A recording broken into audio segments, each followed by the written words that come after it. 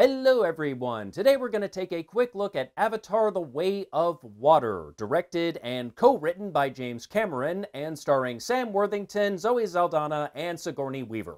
Having been reborn as a Na'vi at the end of the last movie, Jake has settled down with his wife Neytiri and started a family. They live a relatively peaceful existence with the rest of the forest tribe and a handful of humans who remain friendly with the Na'vi. One of those humans is a boy who goes by the name Spider, who is the son of Colonel Quaritch, who was only a baby at the time of his father's demise. And for many years, all was well. But then one day, the white people, the sky people, returned. And Quaritch, played once again by Stephen Lang, has returned with them.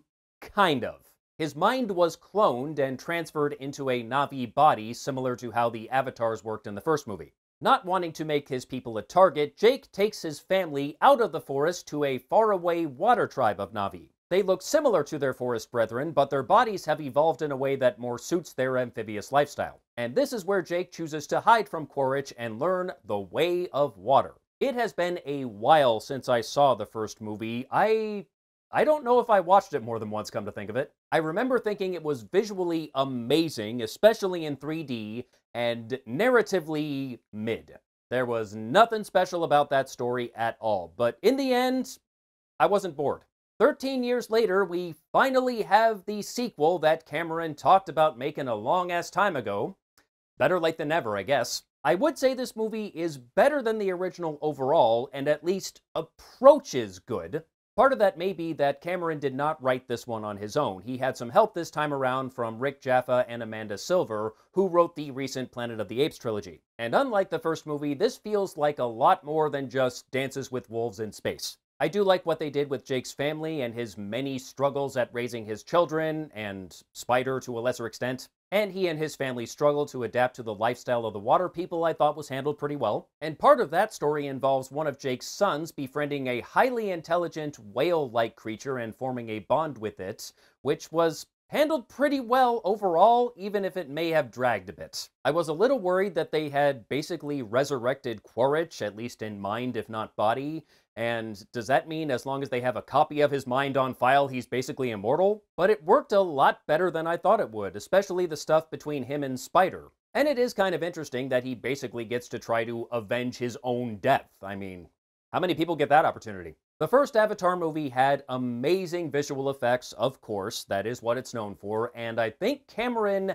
actually one-upped himself here. I have not seen a movie in 3D for quite some time. I don't even remember what the last movie I saw in 3D was, but because it's Avatar, it seemed appropriate. I mean, this did kick off the 3D craze.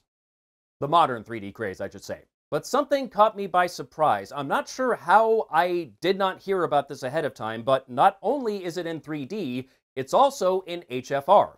And that was a little weird at first, especially since there is so much computer-generated stuff on the screen.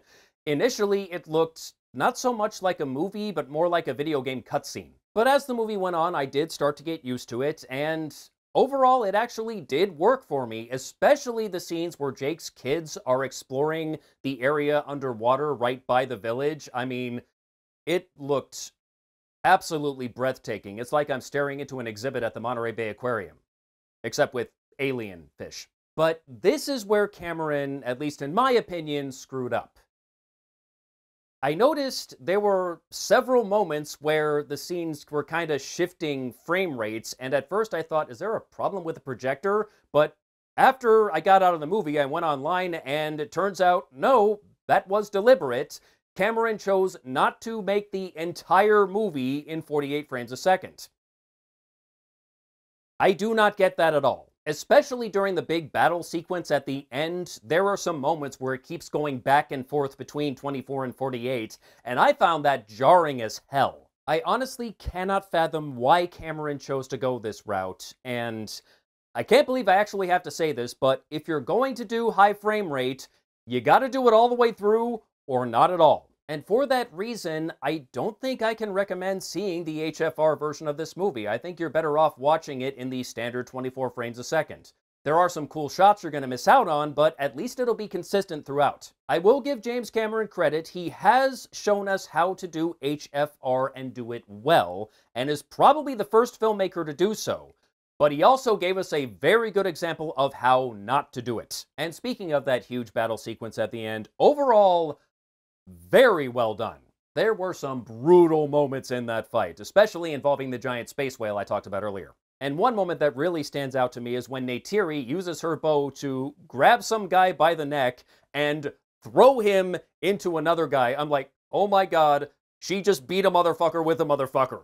This is awesome. Unfortunately, this battle sequence stumbles a bit near the end. It's a little too long and starts to get kind of repetitive. There are two separate moments in the final battle where Jake's kids get taken hostage. There's even a moment where one of the kids says, "I can't believe I'm getting tied up again. You and me both, kid." It honestly got to the point where I was starting to look at my watch, which I had not done for the entire movie up to that point. It's like, come on, Jimmy, wrap it up. I also would like to talk a bit about Kiri, who is Jake and Neytiri's daughter, voiced by Sigourney Weaver, who ended up being an incredibly frustrating character. She is not Jake and Neytiri's biological daughter. She was actually somehow born from the avatar of Sigourney Weaver's character in the first movie. And no one has any idea how this happened or who the father is. I guess they're saving that reveal for the next movie, 13 years down the road.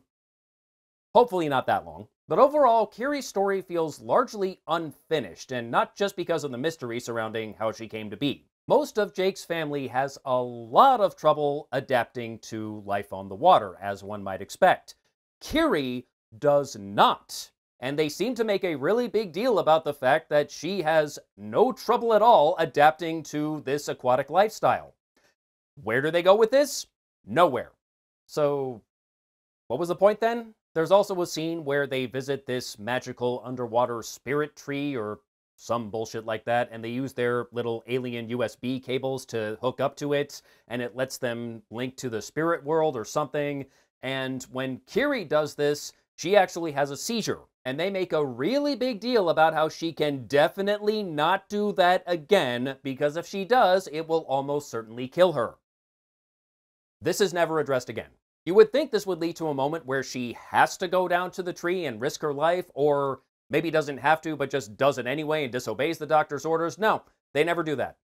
So again, what was the point? If you have a movie that runs over 3 hours and you got this many loose ends, you're doing something wrong. In the end, I do think it is an improvement over the original, and it at least approaches being a good movie, but there are a few missteps that keep it from getting there. I don't think it's worth paying full price, but I could recommend it as a matinee. And go ahead and see it in high frame rate if you're curious, but honestly, like I said before, I think you're better off sticking with the standard 24 frames a second. And that's all I have to say about Avatar: The Way of Water.